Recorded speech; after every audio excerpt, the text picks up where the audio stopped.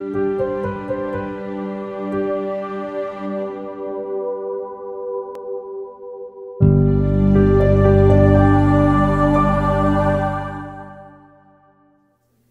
here to be the people of God together, and we believe that means philosophically that we rest in the gospel, that we remind one another of the gospel, and that we go from here and reflect the gospel.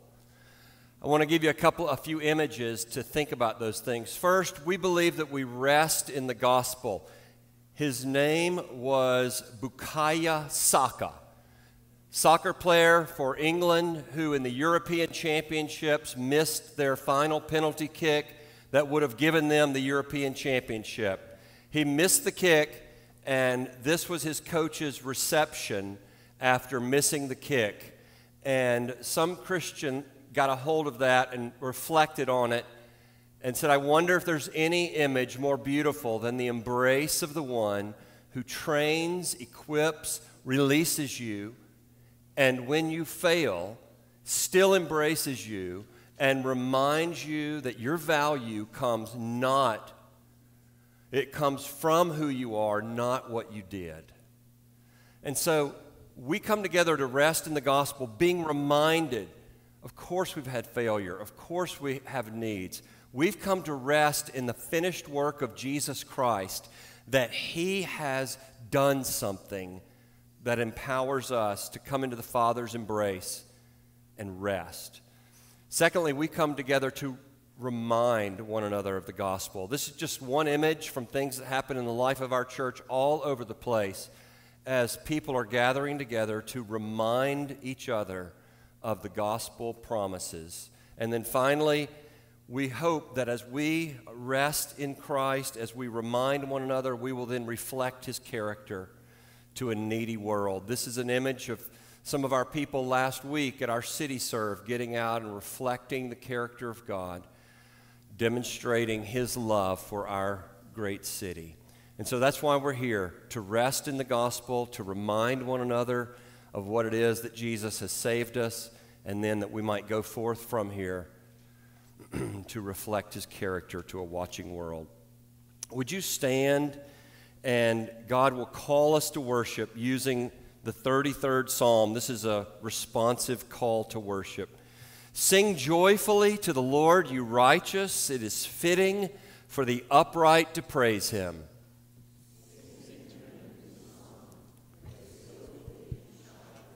For the word of the Lord is right and true. He is faithful in all He does.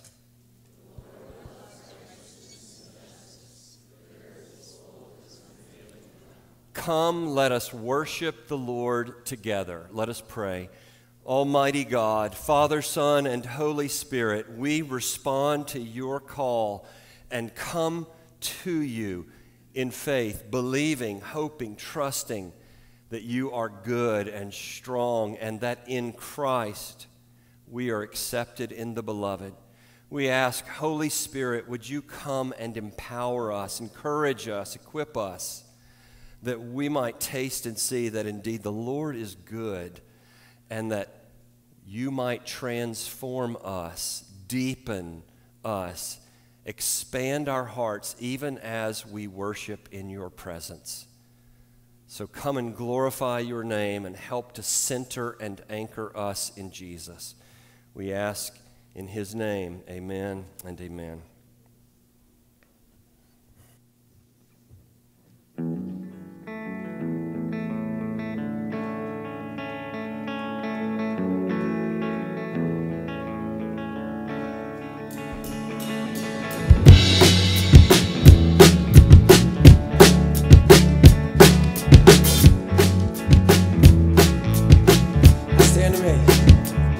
I stand amazed in the presence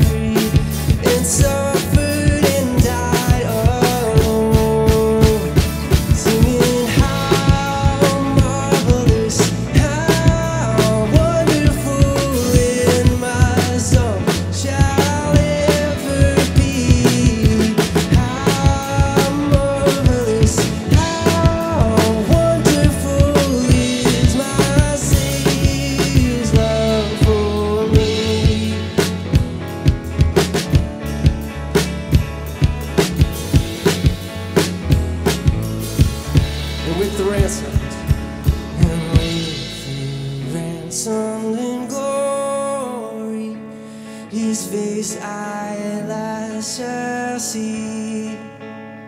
It will be my joy through the ages to sing of his love for me. Let's sing it out. Singing how marvelous, how wonderful, in my song shall ever be. How marvelous, how wonderful is my Savior's love for me. One more time. Singing how marvelous, how wonderful, in my song shall ever be. How marvelous, how wonderful is my Savior's love for me.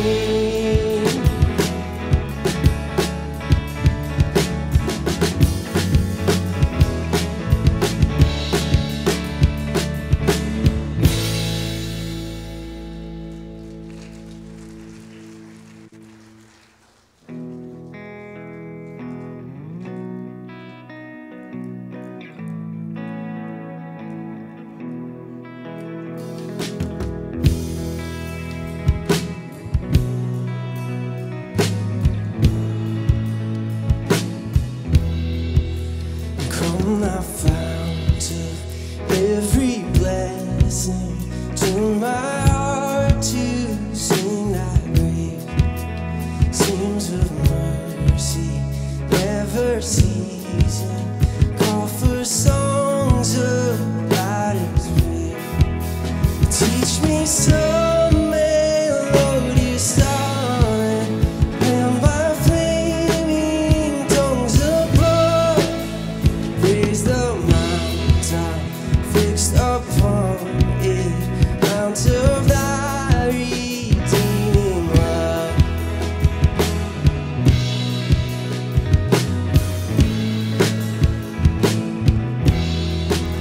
And here I raise my Ebenezer, hither by thy help I come, and I hope that thy good pleasure safely to arrive at home. And Jesus taught me when a stranger, wandering from the fold of God, he to rescue me from danger, bought me with his precious blood.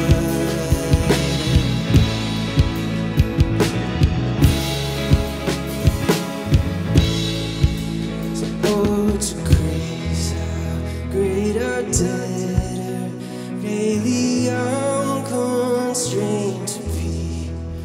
And let thy goodness, like a fetter, bind my wandering heart to thee. I'm prone to wander, Lord, I feel it, prone to leave the God I love. Here's my heart, oh, take and seal it for thy courts above.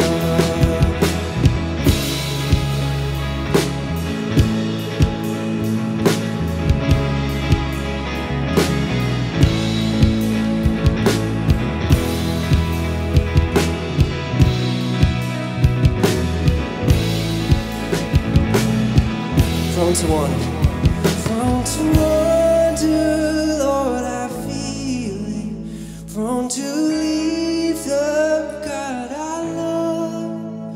Here's my heart, oh, take and seal it for thy courts above. Let's be seated for our confession of sin. Here's my heart, oh, take and seal it. And we confess our sins as is. Christian, what is your confession of sin? Father, we come before you as your people, battling and sometimes losing to sin. Many of us come today wearied and exhausted. Would you bring new life and renewed strength for the journey that is our life? Please bring new love where we have turned hard-hearted. Bring a willingness to forgive those who have sinned against us and caused us great pain. Bring the joy and freedom of the Holy Spirit, setting us free from the chains of sinful habits. Give us new, resurrected hearts to know you, serve you, and love you today and tomorrow and every day that follows. May the glorious truth of the cross fuel our lives, and may the truth of the resurrection give us hope for tomorrow as we live for your glory today. Amen. Offer your silent and personal confession to God.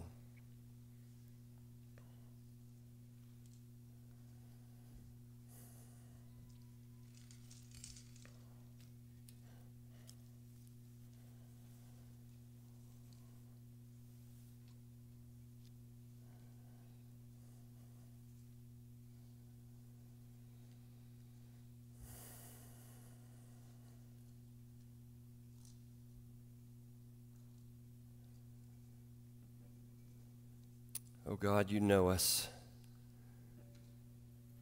And we offer these prayers in the name of the one who saves us and sustains us, your beloved Son and our King, the Lord Jesus. Amen and amen. Christians, lift up your heads and hear these words from God's word about the compassion and forgiveness that is ours in our brother Jesus. For I will forgive their wickedness and will remember their sins no more. Followers of Jesus, you are really forgiven based upon the work of another. And so let's rise and sing of the freedom we've been purchased for.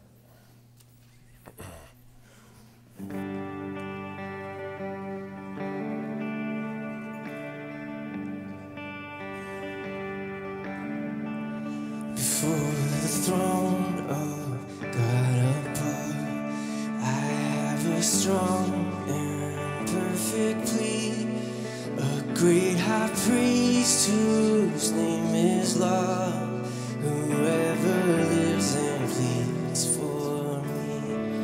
My name is graven on his hands, my name is written on his heart.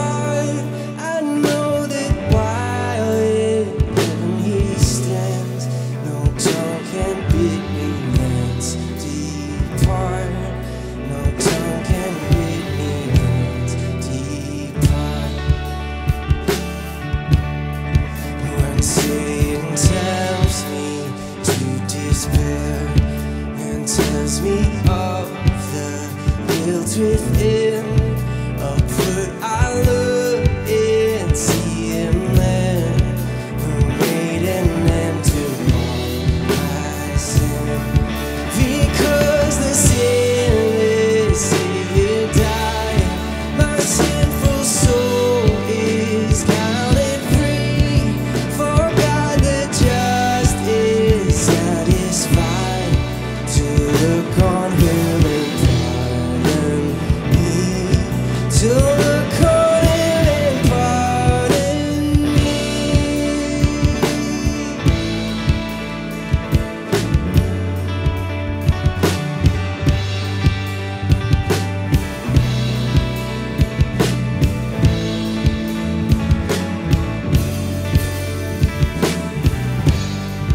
Behold him there, the risen Lamb, my perfect spot.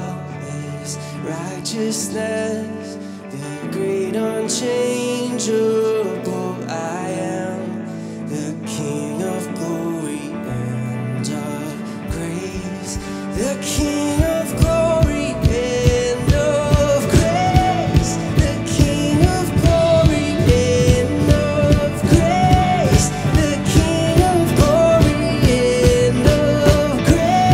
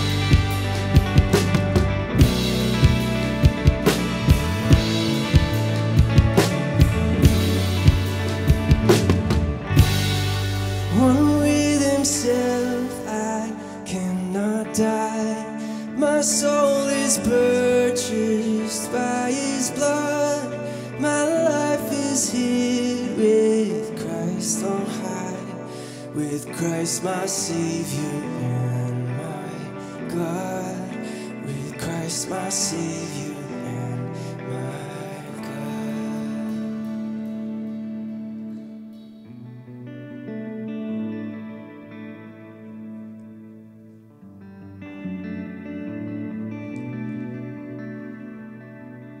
A mighty fortress is our God, a bulwark never failing,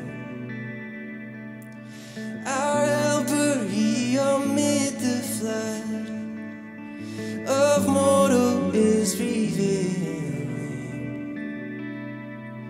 For still our ancient foe doth seek to work us woe. His craft and power are great, and armed with cruel hate. On earth is not as he.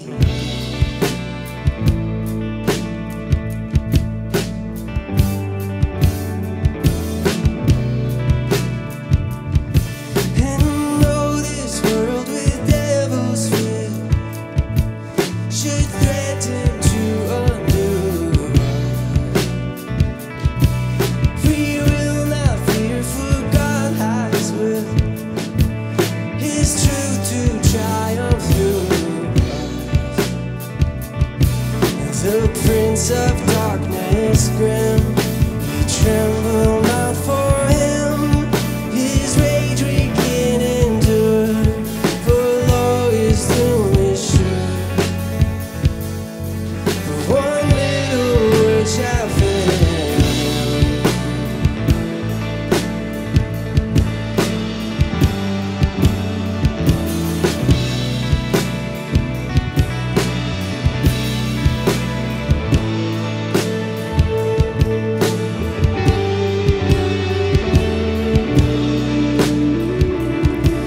That word above all earthly powers, no thanks to them abide.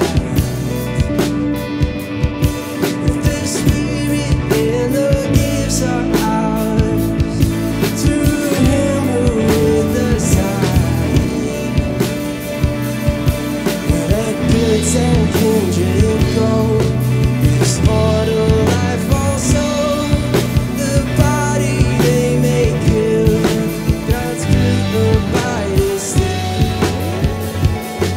and His kingdom is forever.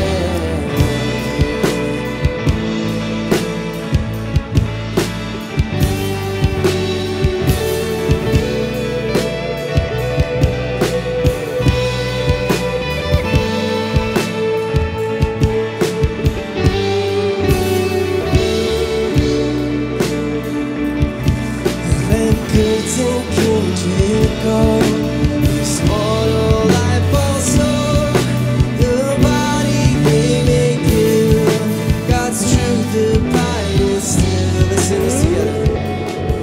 And His kingdom is forever.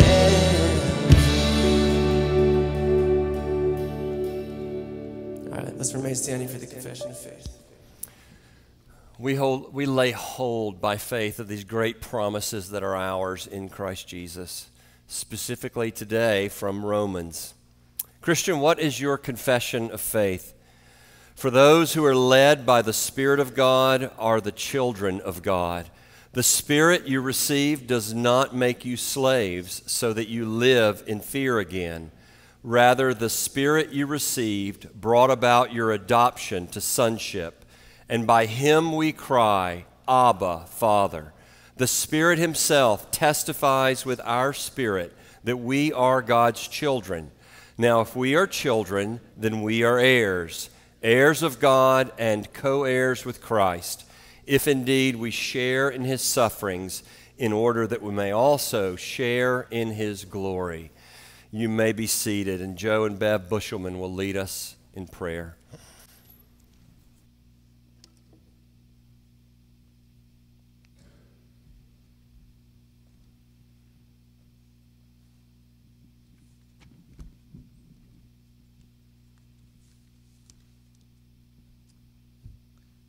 Hi, we're Joe and Beth Bushelman. Let's go to the Lord in prayer. Lord, thank you today for the privilege we have to come before your throne in prayer. Thank you, Jesus, for showing us what unconditional love is by dying on the cross for our sins. Thank you that while we have all sinned and fallen short of the glory of God, Jesus, you came and showed us your love. You demonstrated your love towards us, and while we were yet sinners, you died for us.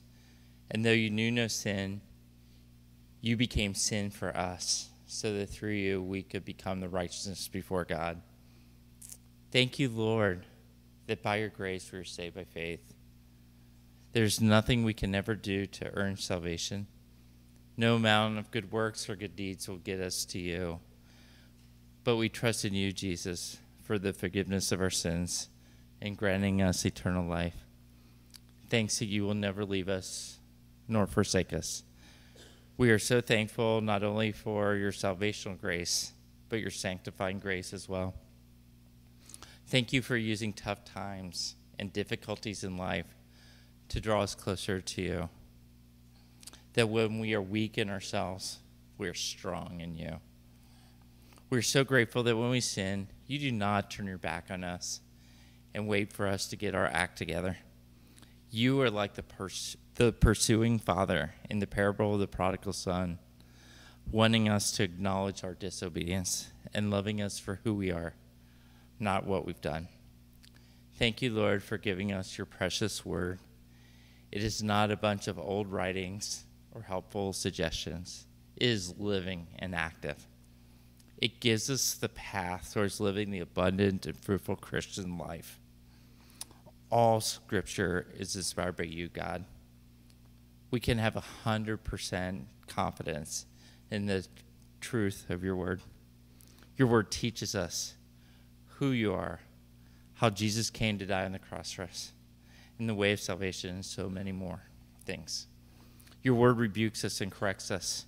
Your word tells us where we've gone wrong and how to get back on track in obedience to you.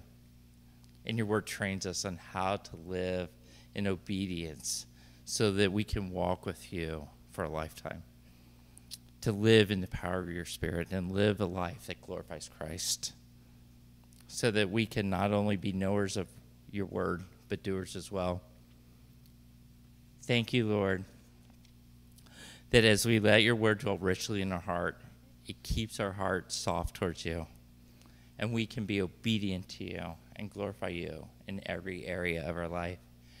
That as we are aliens in this world, we have the opportunity to be your representatives and ambassadors to show others the way to Christ. Help us, Lord, to see evangelism not as a burden or a duty, but really as an opportunity to share the love of Christ with the lost. Thanks to the privilege we have to stand in the gap between all you have to offer people with your love and forgiveness and grace, and with the people who are sinful and separated from God. Thanks that we get to know you and live for you. We get to live not for the things which are seen, which are temporal, but the things which are unseen, which are eternal. Thank you, Lord, for the incredible privilege of loving you with all of our heart, all of our soul, all of our mind, and all of our strength. Father, we come before you this morning to lift up, oh, so many. Lord, you asked us to pray for those in leadership above us, and so we pray for our governmental leaders, both local here in Tucson, in Phoenix, our state's capital, and for our federal government. We pray for city council members, school board members, for mayors, and the governor.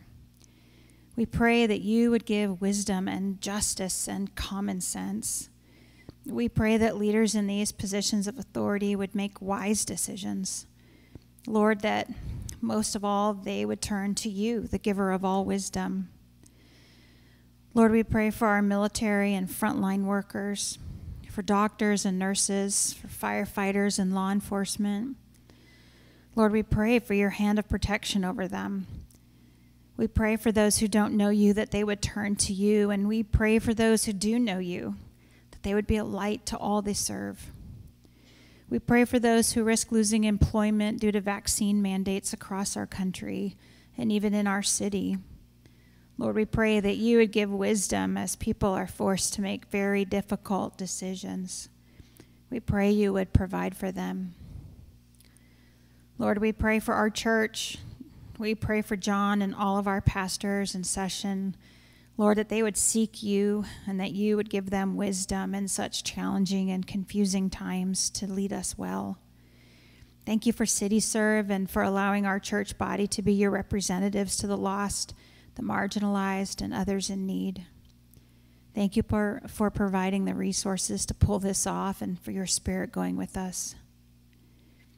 Father, we pray for those who are ill in our church family and for those who need a special healing touch from you. We pray for Warren and Gretchen, for Bethany and Joe and others. Lord, you know those who are in need of your touch, and we pray for them, asking for your compassion and great grace to fall upon them. Lord, we all need you. We need you from the rising of the sun and back again. We pray for revival in our land, Lord. We pray that we, your people, both in this room and across our nation who are called by your name, will humble ourselves, will turn from our wicked ways to seek you, and we pray that you would hear from heaven, forgive our sins, and come and heal our land. Lord, we also pray for the persecuted church around the globe, for members of the body of Christ in North Korea, Afghanistan, Somalia, Libya, and Pakistan.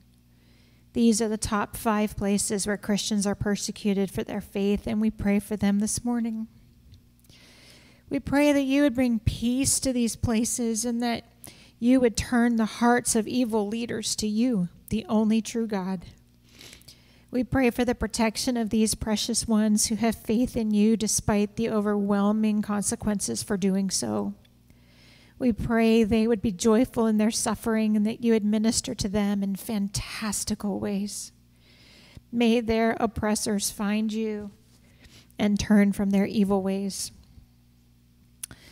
Lastly, Father in heaven, we pray for the rest of our time here together this morning.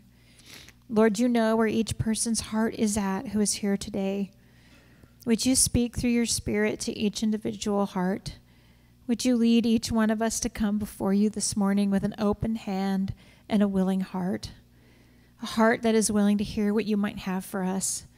A hand that is open to receive what you might give. Speak through Pastor Rob this morning as he brings your word to us. Thank you for the many ways in which you have blessed us, including the joy of meeting here openly and without fear.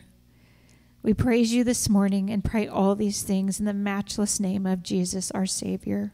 Amen.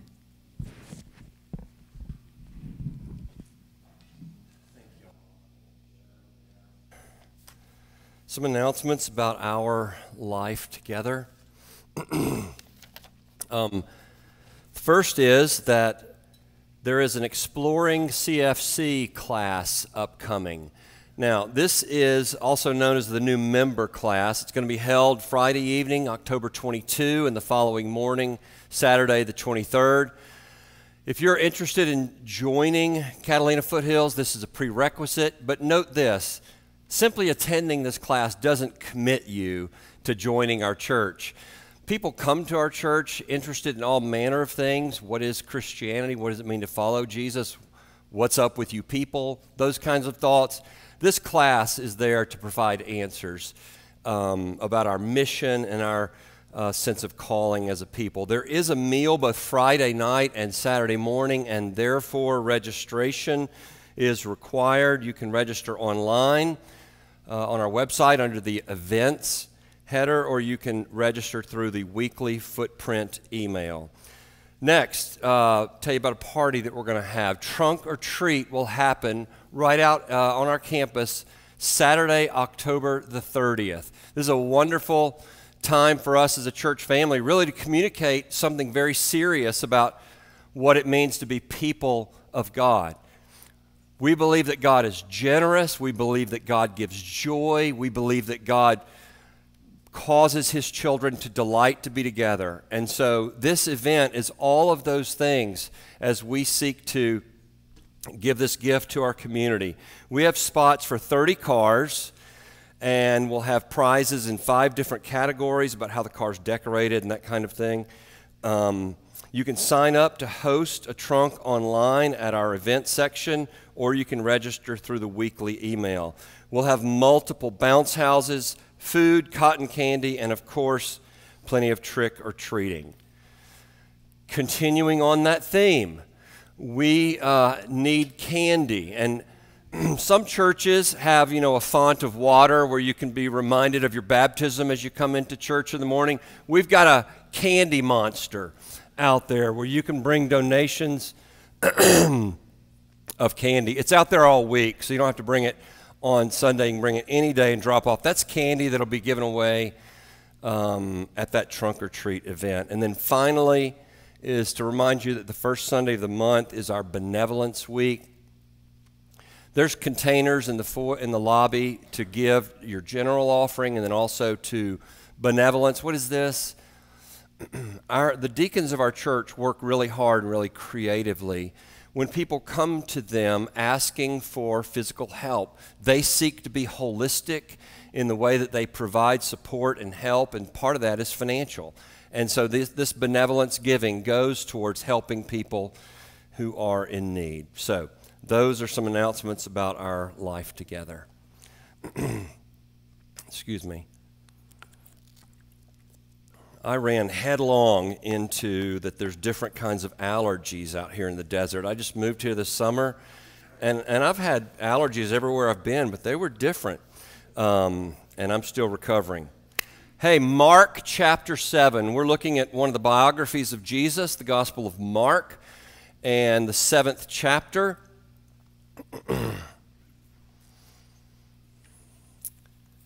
The scene is that Jesus has sought a little getaway. Jesus has sought to find a place where he might rest and recover.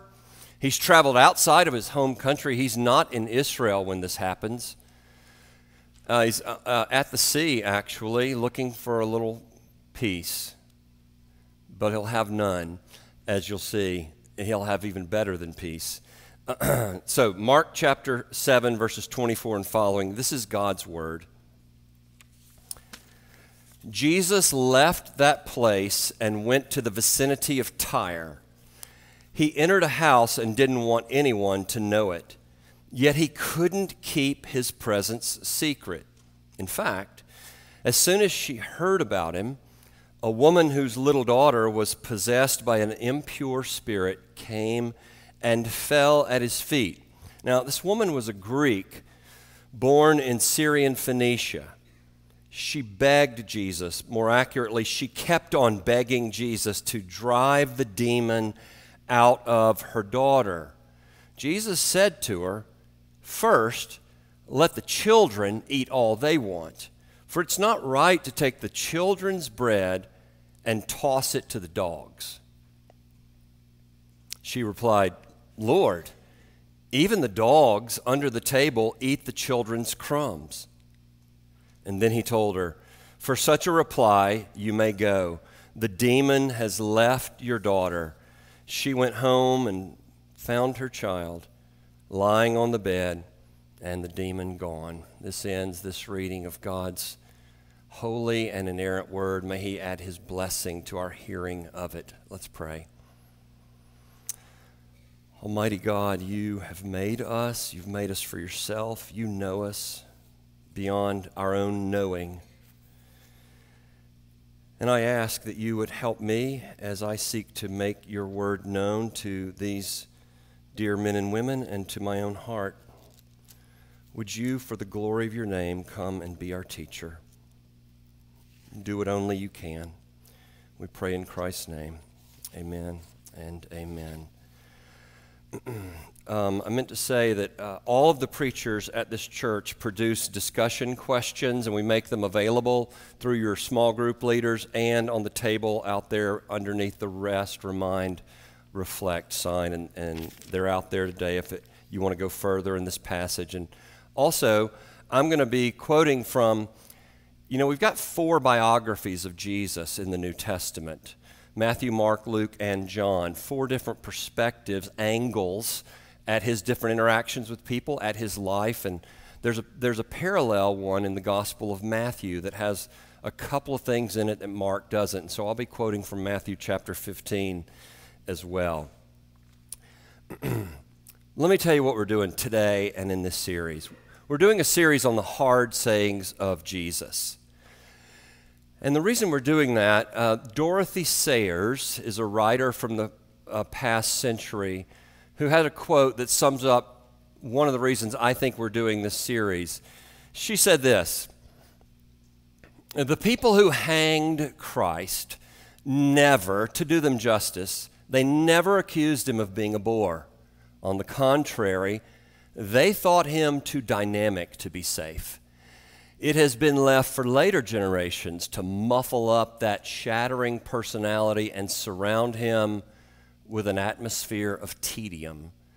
We have efficiently pared the claws of the Lion of Judah, certified him meek and mild, and recommended him as a fitting household pet for pale preachers and pious old ladies." Tell us how you really feel, Dorothy Sayers. This pale preacher, but you hear what she's saying, and it's true. It's true in her day. It's true in ours. Look, Jesus got himself killed because he is a revolutionary. He got himself killed because his agenda, his priorities were at odds with what the human heart tends to desire and what the prevailing culture wants.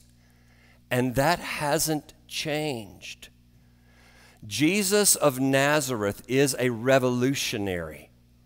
And he and his agenda and kingdom run in opposition to the ways of the culture and often the ways of our heart. And so if you've lost touch with how dangerous Jesus is, that's why we're doing this series. Because you have to remember that the people who knew him in his day understood and then killed him because he wasn't just trying to gather nice people together or say, you know what, here's a couple of tips that would help your family. He would have never been killed.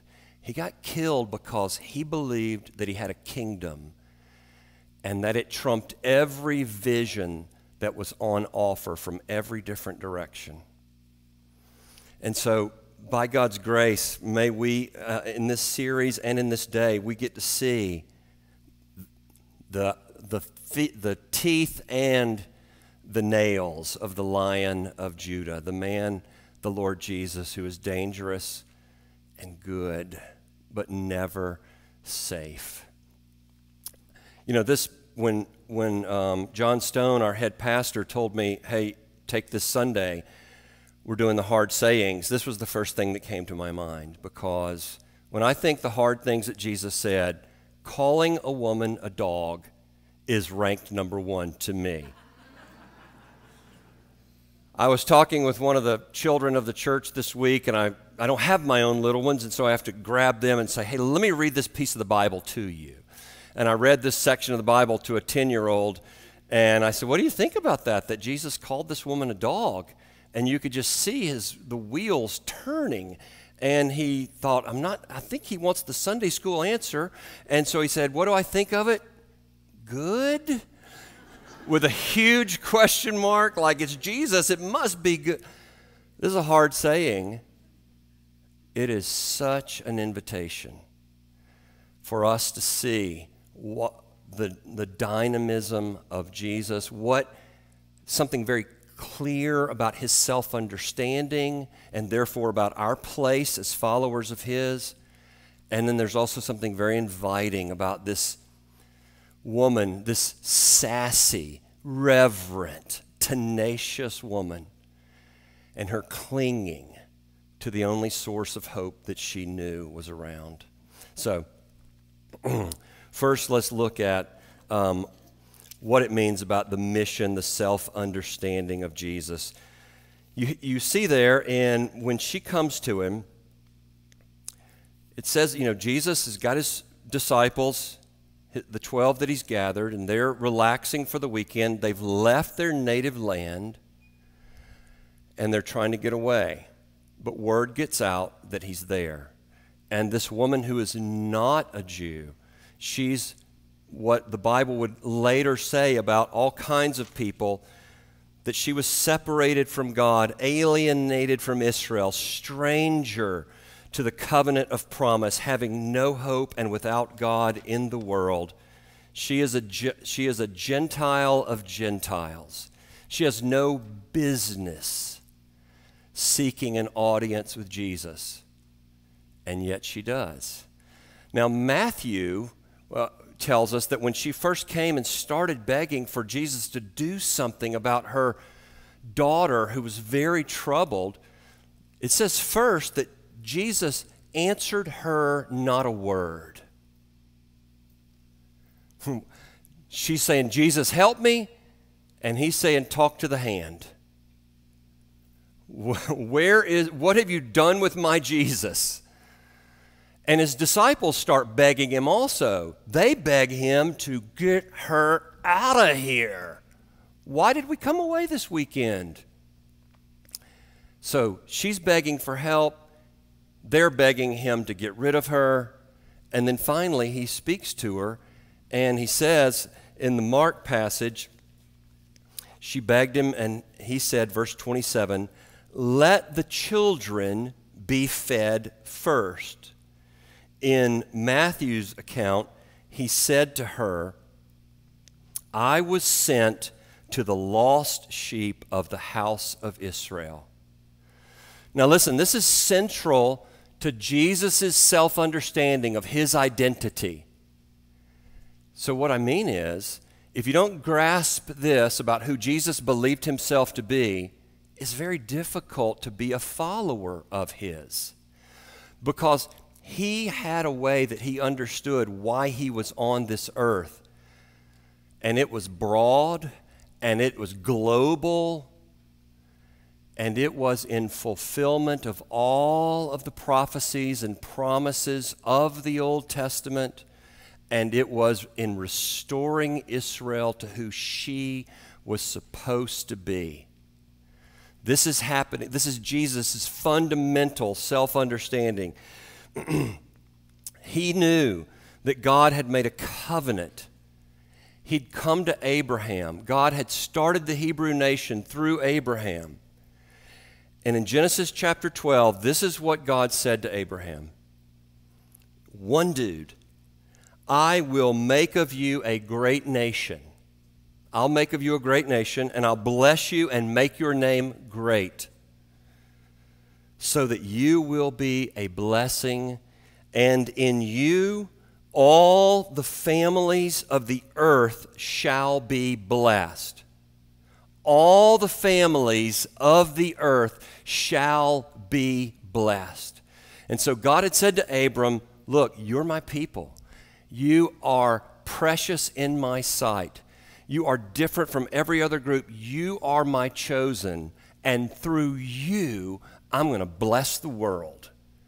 Through you, I'm going to do good to all families on the earth. And Israel often lived out of a truncated view of this. They lived like this. We're special. Full stop. We're special. You're not. Stinks to be you, but God has set his love upon us. Period. And all y'all can do whatever all y'all do. They lived only from the first part of what God had promised to do and the very intention of God's heart for who they would be. What did he say? I have chosen you so that you might be a blessing to all the families of the earth. I am transforming you so that my love might flow to all the earth. And the Israelites so often truncated it and believed simply, hey, this means we're special. One writer said, when Jesus begins his public ministry and he says, "The time has come, the kingdom of God is here," Jesus is tapping into a long-cherished hope for a new exodus, a reconstitution of the 12 tribes of Israel. That's why Jesus gathered 12 disciples. A renewal of the covenant, the forgiveness of sins, the release from captivity. In other words, God was unveiling his age-old plan, bringing his sovereignty to bear on Israel and the world as he had always intended, bringing justice and mercy to all. And he was doing it through Jesus. Throughout his brief public career, Jesus spoke and acted as if God's plan of salvation and justice for Israel and the world was being unveiled through his own presence, his own work, his own fate.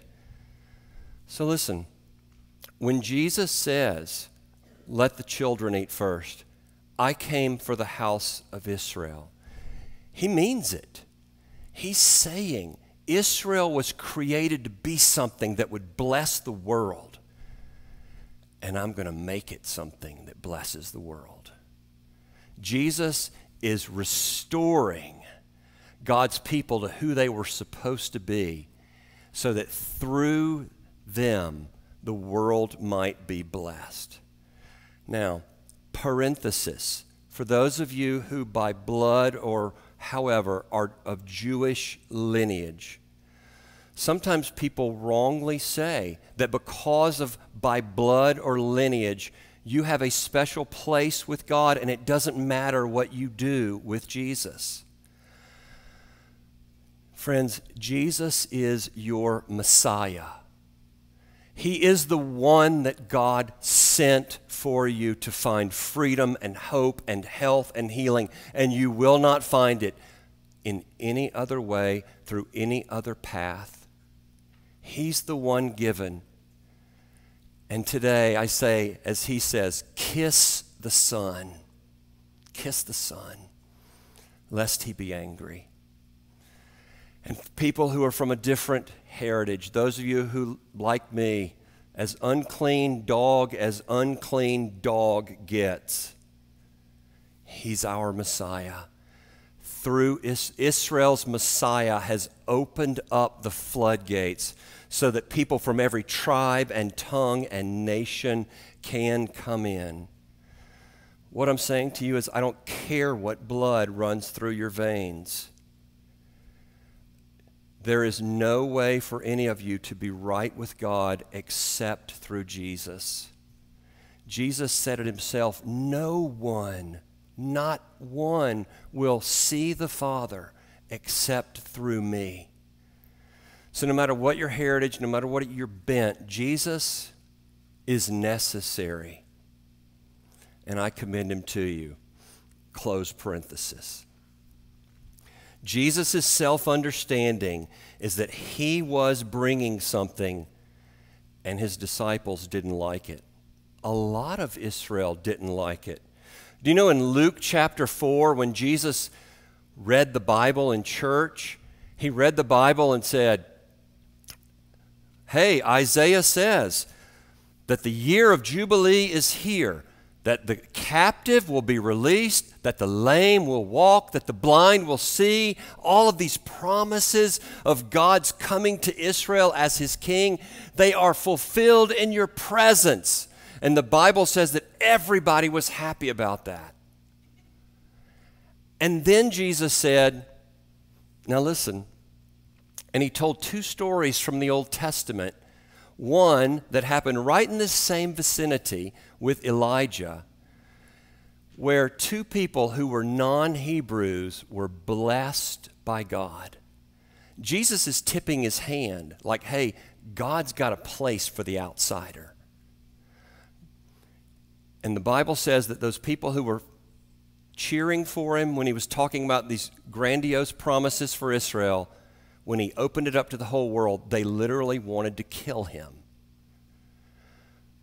because they wanted to be special and no one else.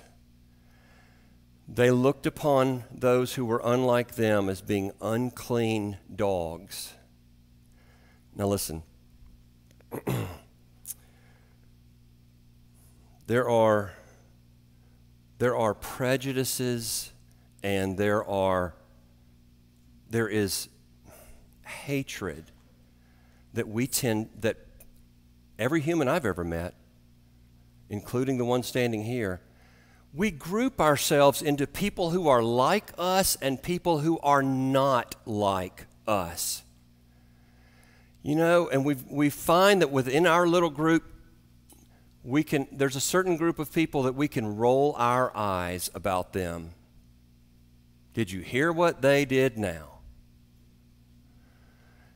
That we cherish celebrating the differences in people who are different from, celebrating the distance between people who are different from us, and our hearts are not governed primarily as citizens of a kingdom that has no borders, where Jesus is triumphing over unbelief in every color and every skin type and every political persuasion and all of that. That Jesus' kingdom transcends those borders. And we know that we've begun to look at the world with, I'm special. How about us? If only everybody was like us. What a great world it would be.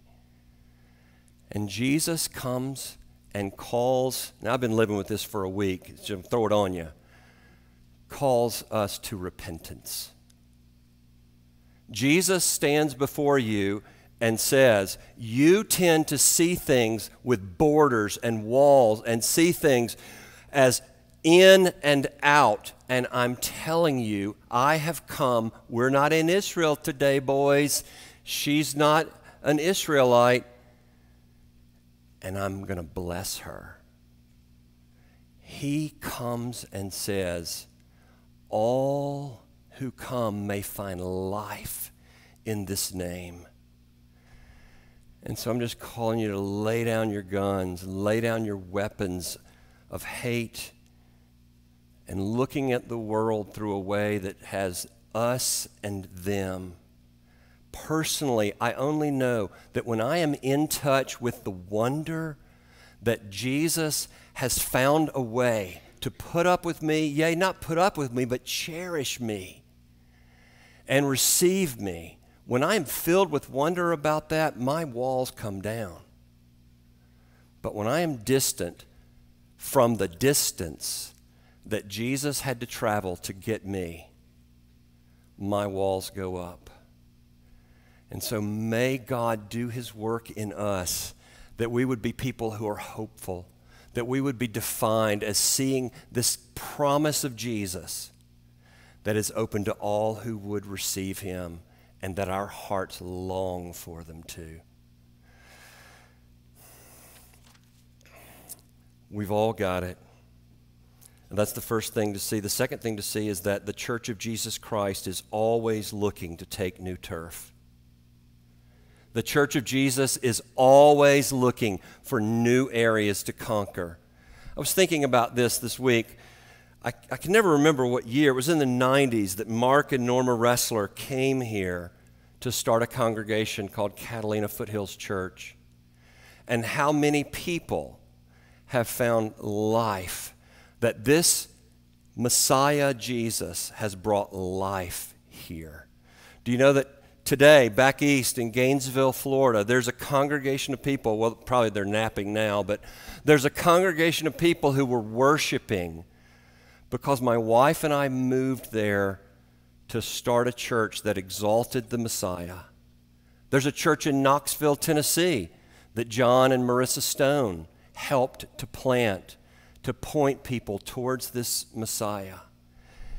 We have 2 church plants right now in Scottsdale. Need your prayers and your recommendations. You can talk to me if you have names. But I just want you to see that part of what this passage is about the kingdom of Jesus conquering new territory, new hearts, crossing boundaries. Well, that's that. Let's get down to the lady. What a woman. If you don't have a patron saint, I would submit her to you. This Syrophoenician woman, in Matthew, she's called a Canaanite. The bottom line is she's not a Hebrew. She's not of Jewish descent. But you know what she is? She's needy, and she's tenacious, and she knows who Jesus is. And she ain't going to let him go. And I would hold her up as a great pointer of what it looks like when we look to Jesus in faith. And so she comes to him. He says, look, it's not right to give the bread of the children to the dogs. And notice what she says. She says to him in verse 28, she answered, "Yes, Lord, yet even the dogs under the table eat the children's crumbs." Now notice, Jesus is using the language of his people when he says, don't take the crumbs and throw them to the dogs. I sincerely believe he's putting the thoughts of his disciples in his own mouth there. He wants them to see this. And she says, yes. No, she doesn't say, how dare you? She doesn't say, nobody talks to me like that. There is a humility, there is a reverence. Matthew's account tells us that she calls him Lord, Son of David. She falls at his feet. So she is this mingling of so many different attractive qualities, from sassiness to tenacious faith to reverence to trust. I love that at the end of the passage it says, when he says to her, I've healed your daughter, it just says, she went home. She just trusted and went home. This woman who, by virtue of her birth and her gender, had no business approaching Jesus. And yet Jesus delights to see her faith. He said to her something that nobody else heard in the New Testament. He said to her, after she said, yes, Lord, but even the dogs eat the crumbs that fall from their master's table. He said to her, woman, great is your faith. Be it done for you as you desire. And so I would put her out there as a model of faith. In the 1950s, in one of the Tour de France, there was the beginning of this slogan that I think has picked up steam and is used regularly now. This one rider, there was a hill at which he was the underdog, and his team knew this was the only place that he had a chance to take over the race. And so they positioned themselves at that hill. And when the rider came there, they were screaming at him, audacity, more audacity, ever more audacity, over and over, audacity, more audacity, ever more audacity. Now, to be audacious is to be willing to take bold risks. And so you hear what they were calling out. They were calling out not normal, audacity. And this woman is doing the same thing for us today as she says audacity, more audacity, ever more audacity. Now notice what's interesting about the way this woman, the way that she's anchored in accessing God. She doesn't plead her own stuff. She doesn't tell him how far she's traveled. She doesn't tell him anything except, yeah, but let me tell you something, I'm on to you. I know how wealthy you are. I know how good you are. I know how abounding your mercies are. And I don't need a seat at the table. I'm not fighting for it. I just need a crumb. I just need a little crumb. And you're so good and so big and so wise and so abundant that I'm going to get it. She won't let him go. Look, I gave it to you on the reflection, this quote from Tim Keller. It's the second reflection, and he says it well, where he says, in Western cultures, we only have assertion of our rights. We don't know how to contend unless we're standing up for our rights, standing on our own dignity and our goodness and saying, this is what I'm owed. But this woman is not doing that at all. This is rightless assertiveness, something we know little about. She's not saying, Lord, give me what I deserve on the basis of my goodness. She's saying, give me what I don't deserve on the basis of your goodness, and I need it now. That's the key. The key is anchoring your understanding of how you approach God for blessing in the character of God and not in your own actions or being, but in the character of who God is and has made himself known to be. Now listen, that woman was desperate. She knew that she had found the hope, and she wasn't going to let go.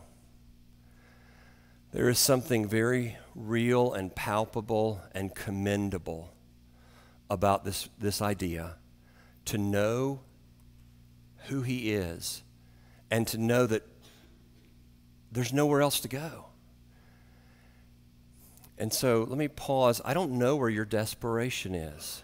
We all have our desperate points. We all have our desperate topics. We all have our desperate relationships. She came to Jesus in her desperation, and she argued with him from his goodness, from his grace, from his abounding. And that's what it looks like to live by faith, is to lay hold of him and say, I know who you are. This is how good you are. I love the story of the king who, one of his perks for his soldiers was to pay for the weddings of their children. And so most of the soldiers would say, you know, I want to be respectful, do it on some kind of a budget here, don't ask the king for too much, you know. And so they would do that. And this one fellow was like, no, I'm going to ask the king. And he wrote out what he wanted for his daughter's wedding, and it was extravagant. And it was bold. And all his fellow soldiers thought, uh-oh, I don't know if you want to test this guy like that. And one day they were out doing what soldiers do, and the king rode up and said, where is the man who made this request? And they were like, all right, it's on. And he singled him out and said, this man honors me. This man honors me because in this request, he gives away that he believes that I am extraordinarily wealthy and extraordinarily generous, and he is right. In the same way, that is what this woman is saying to Jesus, and that's what I'm saying to you and me about going to him. He has everything that you need, and he's extraordinarily generous. You'll find life nowhere else but in him. As we think about the table, there is this old Book of Common Prayer from the 1600s, and the prayer that they have for communion winks back at this passage. This is the prayer. We don't presume to come to this, your table, Lord. We don't presume to come to your table trusting in our own righteousness. We're not coming to this table because we've got it together or we plan to get it together. We don't come trusting in our own righteousness, but in your manifold and great mercies. we're not worthy so much as to gather up the crumbs under your table. But you are the same Lord whose property, whose character, you are the same Lord whose property is always to have mercy. And so, dear friends, we come to this table with the broken body of the Lord Jesus and his poured out blood. And if you come because you think you've got it together or you're on your way to getting it together, I would say don't. That's not how we come to this table. We come to this table audaciously empty-handed. We come to this table saying, not my own, not by the labors of my hands can I fulfill your law's demands. Could my zeal no respite know? Could my tears forever flow? All for sin could not atone. God, you must save, and you alone. And so he has. And so if you are a follower of the Lord Jesus, I invite you to this table, audaciously empty-handed, acknowledging that without him, we have no hope in this world. But in him, we have all the hope in this world. Now, we love at Catalina Foothills Church that there are always people who are investigating where they stand with Jesus Christ. And if you have not yet come to that point where you realize, my only hope is Jesus, I'm done with putting my own stuff on the table. We're glad you're here, but this table communicates non-verbally. He's all we've got. And so we don't want you to communicate non-verbally what's not true in here.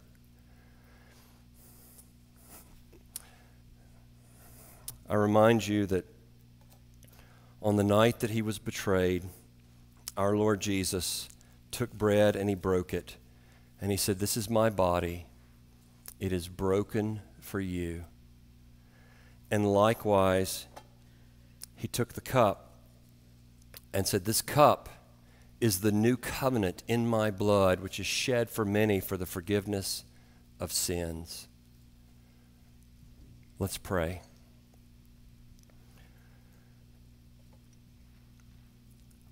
Almighty God, take these common elements which come forth from the ground and use them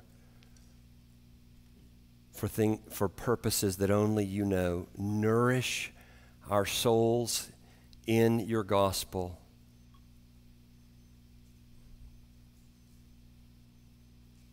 Amen. Christians, we break bread in the name of the Father, the Son, and the Holy Spirit, and we proclaim the great mystery of our faith. Jesus Christ has died.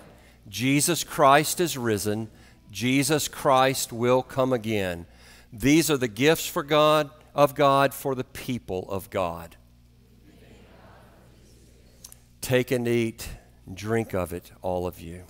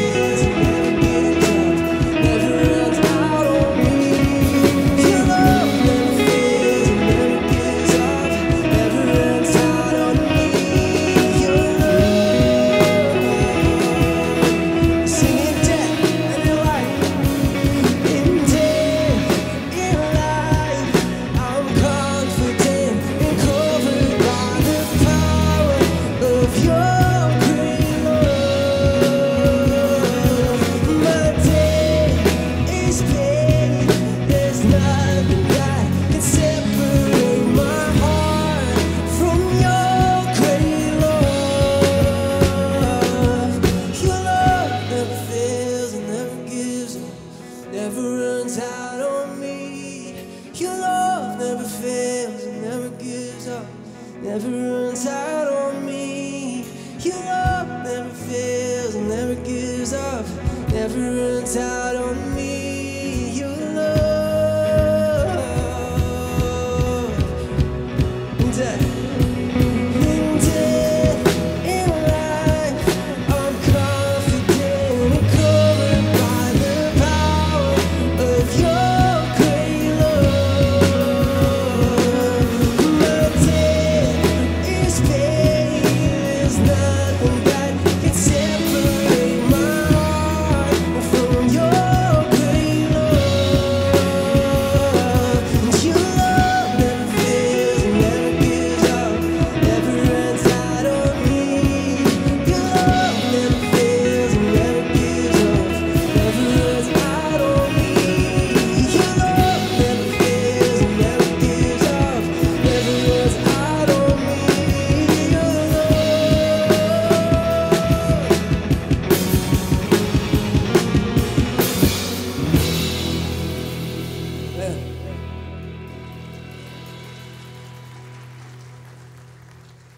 Receive God's blessing, hands out and heads up.